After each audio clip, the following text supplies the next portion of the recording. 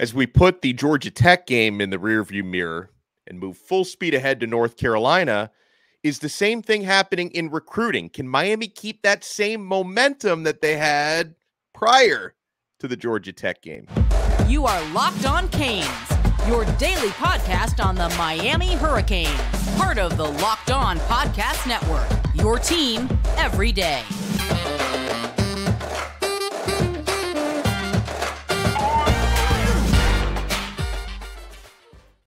I am Alex Donno, your host, University of Miami alumnus, longtime South Florida sports radio vet, and contributor to allhurricanes.com. And thank you so much to the everydayers for making Locked On Canes your first listen. We are available free wherever you get your podcasts and available free on YouTube. Today's episode is brought to you by LinkedIn Jobs. These days, every new potential hire can feel like a high-stakes wager for your small business.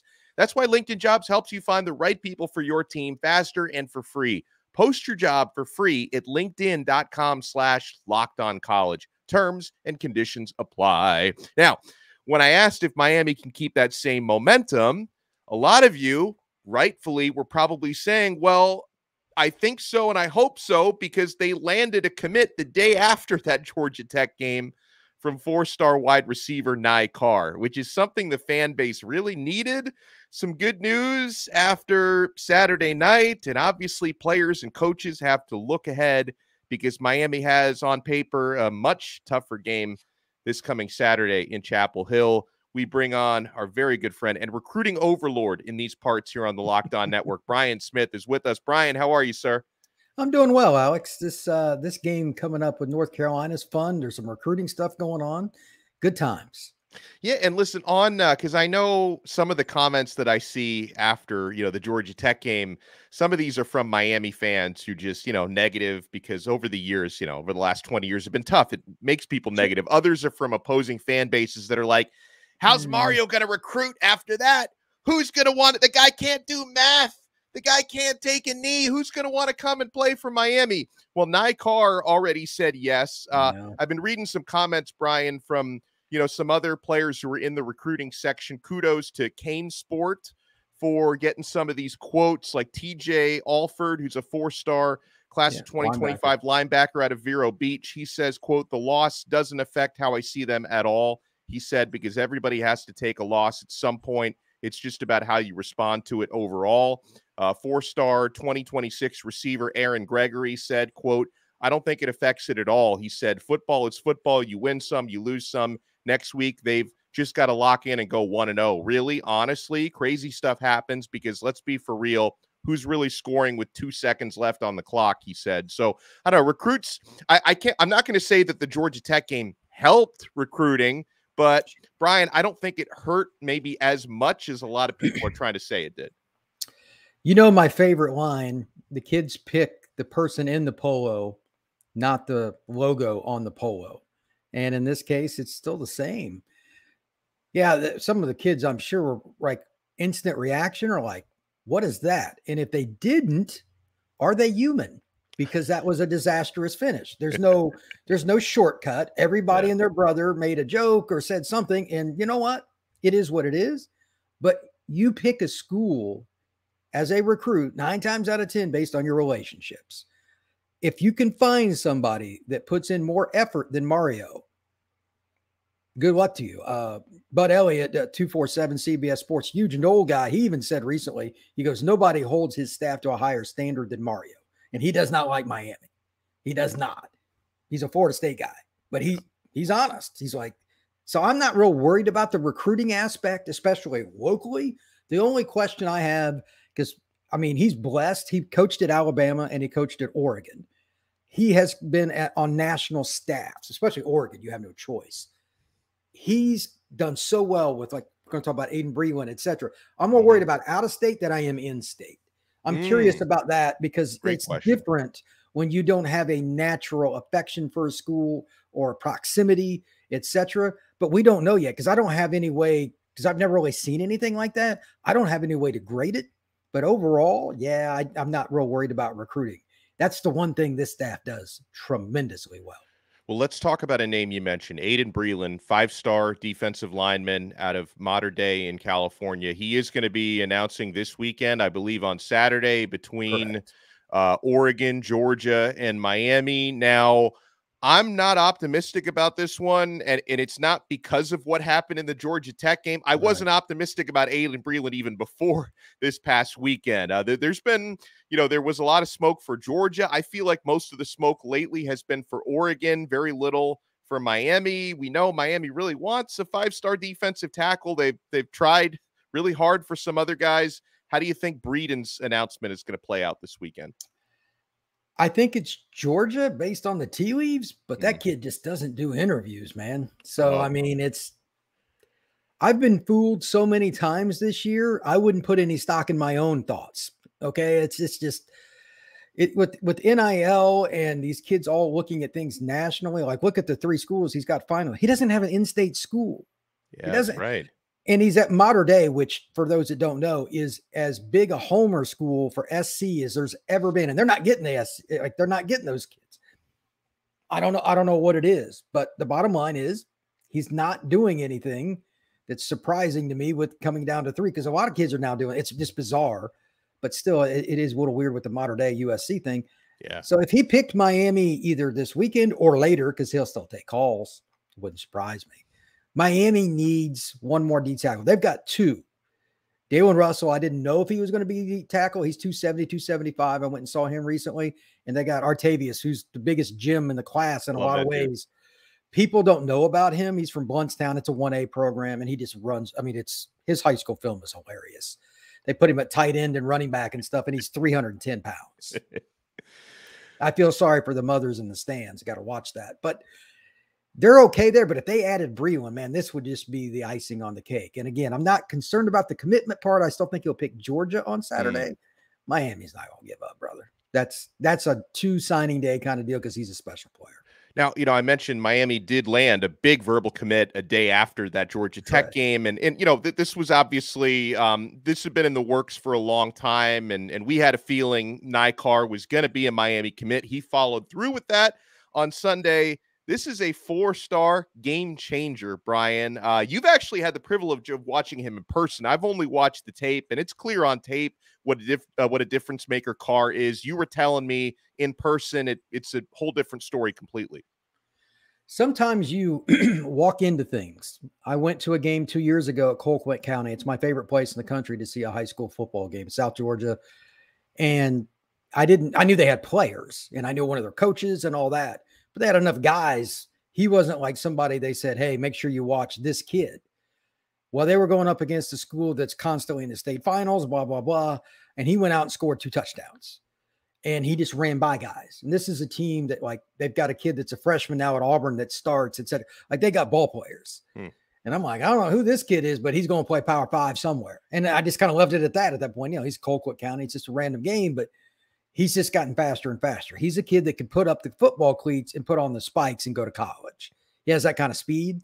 And he's also very elusive. And ironically, because he's not the biggest fella in the world, 5'10", 5'11", he's really good at 50-50 balls. I'm not saying it's a Norris Moss or something like that. You got to prove it at the college level. But as a track athlete, body style, type of play and all that, that's kind of that's kind of the dude I would compare him to. So Miami is getting some of the big-bodied receivers. They're trying to get more obvious with Jeremiah. We'll talk about him in a second. But this is the kid you can put in the slot, but he's physical enough to play outside too. He's a pain. Nye is a really unusual player because not many guys are going to get hands on him in space. Once he gets the ball, that's a nightmare. And Brian's right about something else. We will talk about Jeremiah Smith. I also want to talk about Jordan Lyle, who's another Ohio State commit who was at the game.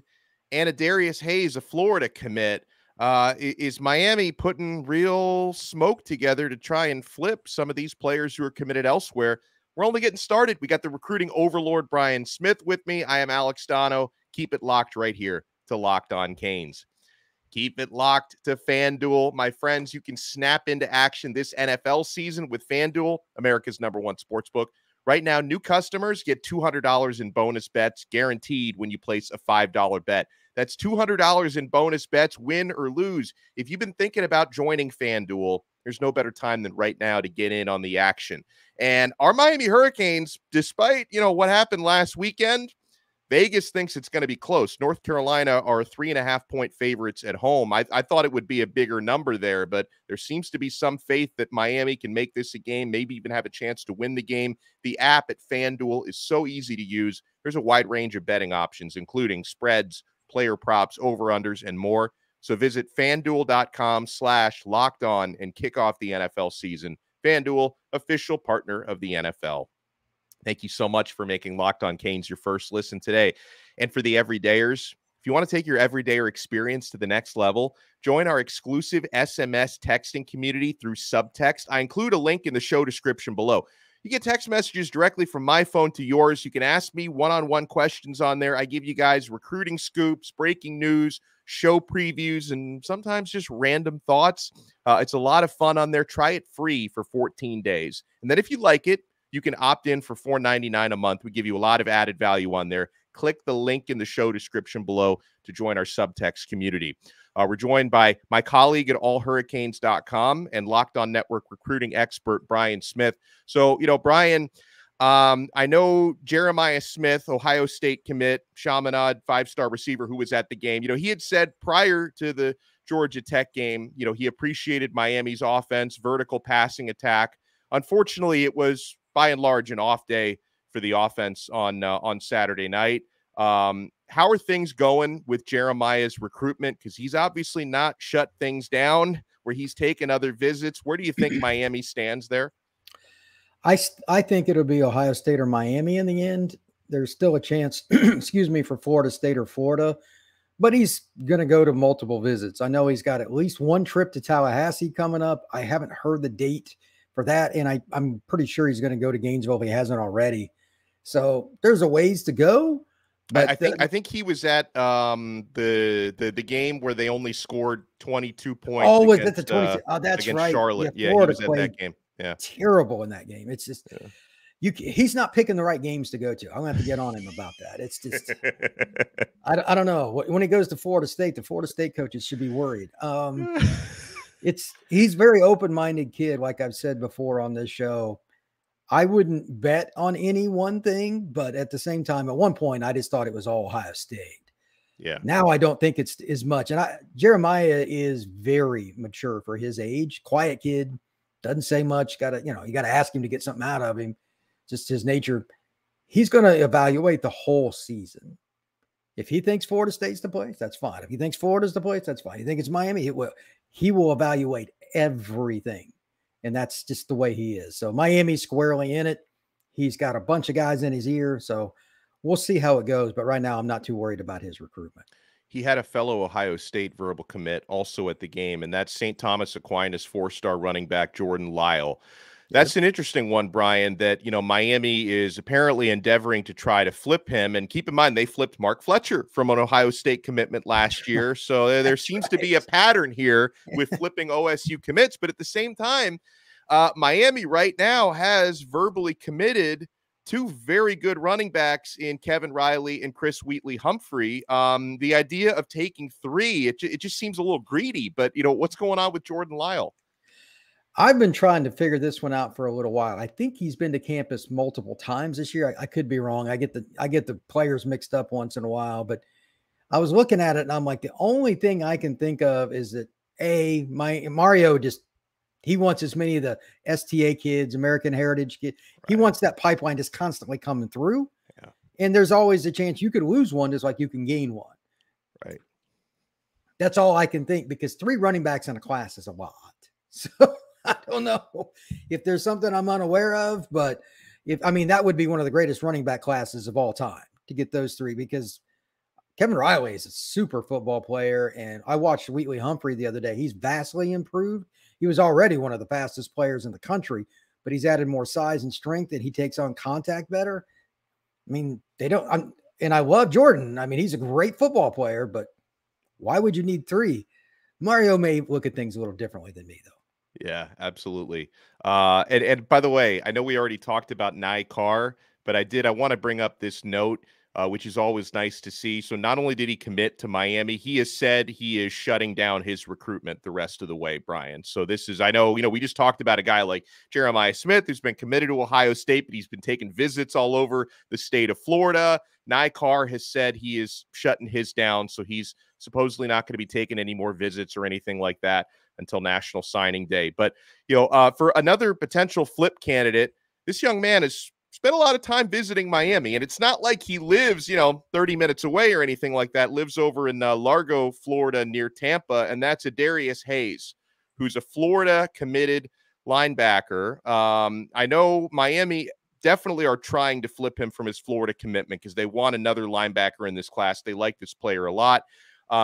As a Florida commit, he's saying all the right things. He keeps saying, I'm 100% locked in. I'm just taking visits. But at the same time, he is taking visits to Miami. So sometimes actions speak louder than words. What do you think is going on there? I'm a little surprised. I know Adarius pretty well, and he's a Gators fan. Like, that's school he grew up rooting for. Yeah. So that one caught me off guard the first time I heard about it a month or two ago. Yeah. But this is the second time he's been to campus. I don't know what has changed or if he just wants to go in another direction. But if he had taken one visit, okay. But the second one tells me, and it could be more than Miami, but at least Miami's in serious consideration. So I don't know the deal there. He is a thumper. I think he'll eventually put his hand in the dirt, but he can play a little of both.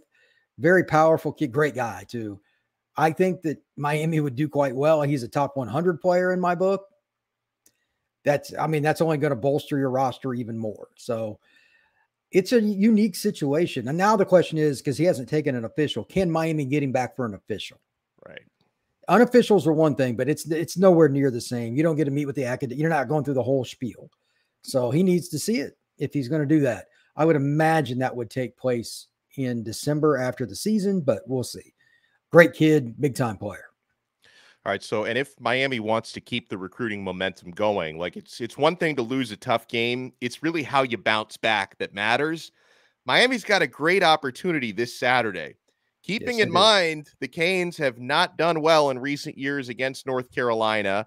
They actually were better against UNC last year than you probably think they were, and they did rattle Drake Maye a little bit in that matchup last season. But now you've got to go into the Lions' Den. You're going into Keenan Memorial Stadium this Saturday to take on an undefeated 12th-ranked North Carolina team.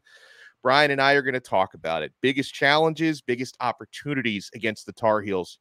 You know what you want to do? You want to keep it locked right here to Locked On Canes.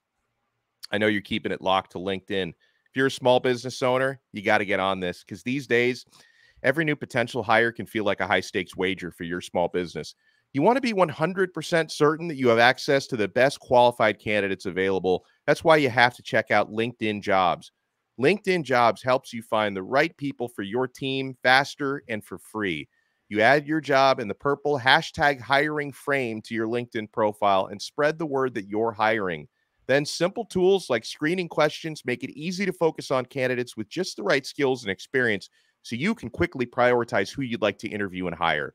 It's why small businesses rate LinkedIn Jobs #1 in delivering quality hires versus leading competitors. LinkedIn Jobs helps you find the qualified candidates you want to talk to faster. Post your job for free at linkedin.com/lockedoncollege. That's linkedin.com/lockedoncollege to post your job for free. Terms and conditions apply. Thank you so much for making Locked On Canes your first listen. Guys, it's almost Friday, kind of. I mean, we're 2 days away from Friday. On Friday, 11 a.m. to noon every Friday, Locked On College Football Kickoff Live. It's an honor to be part of that show with Drake Toll and Kenton Gibbs and the awesome crew behind the scenes. We bring you guys breakdowns on the biggest games, biggest storylines, Heisman race, coaches on the hot seat. We're going to be talking about all of that this and every Friday, 11 a.m. to noon on Locked On College Football Kickoff Live. You can check it out right here on Locked On Canes YouTube and on the YouTube channel of every Locked On College team. So you want to check that stuff out. Brian Smith is with us. So Brian, I mentioned when we were talking about FanDuel earlier, honestly, maybe I was just so hungover from what happened against Georgia Tech. I really thought that this game against Carolina would open with the Tar Heels being around a touchdown favorite at home. It actually opened with Carolina favored by 3. I guess maybe more of the money has come in on Carolina early because it was at 3.5 the last I checked. But Miami's getting more respect here than I thought against a really good Tar Heels team. How do you think this matchup is going to play out on Saturday? I think part of that money is based on the following. Carolina started the year, and they're undefeated. I'm not taking anything away from them, and we'll certainly talk about Drake Maye. He's good, just by the way. But they had 9 sacks against South Carolina, which is incredible. But they've only averaged like 1 sack since, and they've still had defensive problems. I'm not convinced, and based on what I've read, I don't think a lot of the sharps are convinced that Carolina's defense is completely legit. Nobody's doubting Drake Maye. Let me be very clear about that. He's as good a run-pass quarterback as there is in the country, and I did say run-pass. He can run. He was their leading rusher last year, by the way. Odd stat, which is probably not good for him. But anyway, Miami has more raw talent on the roster. That's the thing. And they have nothing but motivation because everybody's throwing rocks at them right now. This is a history that's not just a Miami thing. When teams get kicked and they're down, they usually rebound and they're galvanized. I think that's part of the line. And it's also one of the reasons that, well, everybody can read about it on Friday, but my prediction at All Hurricanes for this game is going to be that it's going to be an instant classic. I think this is going to come down to the absolute wire. I think the betting line is about right, to be honest, right, give or take 3 points, one way or the other. And I think this will be an instant class. It's 7:30. It's the ABC game. This is going to be cool because we're going to find out a lot of things about Miami. So I think they're going to be ready to roll because nobody wants to get kicked forever. You know, let it go.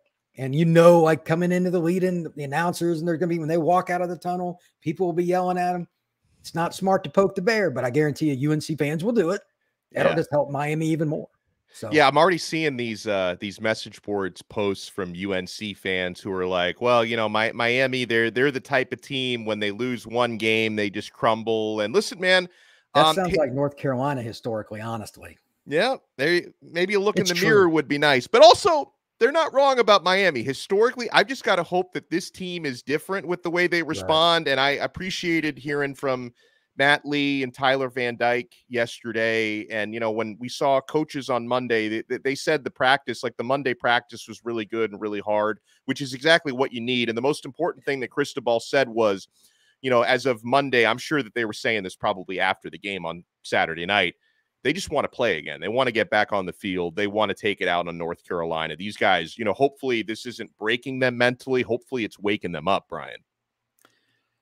Usually people will go with the line of you can go 2 ways. I think there's a little bit more than that, but 2 primary, either you're going to take it and you're going to stay down, or you're going to get up and you're going to come out swinging.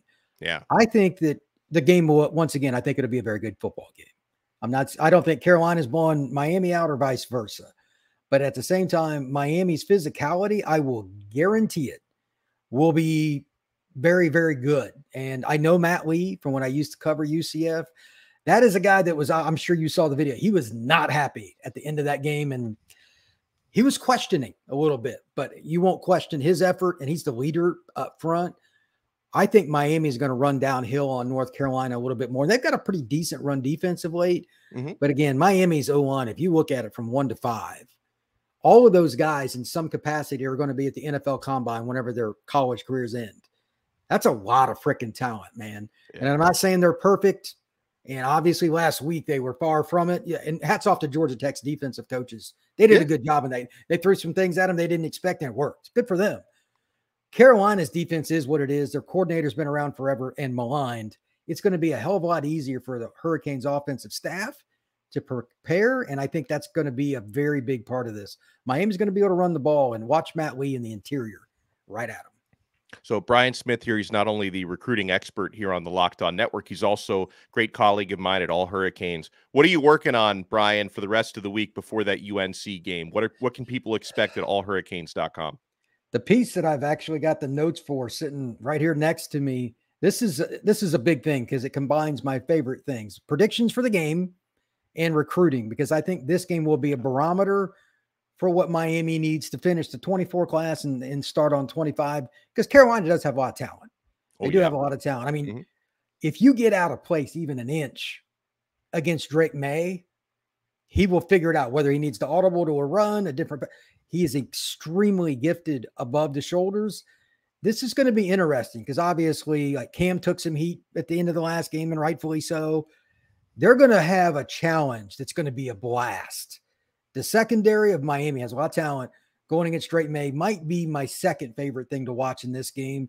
So I'm going to talk about that. And I'm also going to be doing a little bit more with recruiting, kind of like big picture stuff, because Miami's class is underrated. And like we were talking earlier, the running back room, et cetera, they've improved so much in 1 year. It's amazing. Yeah.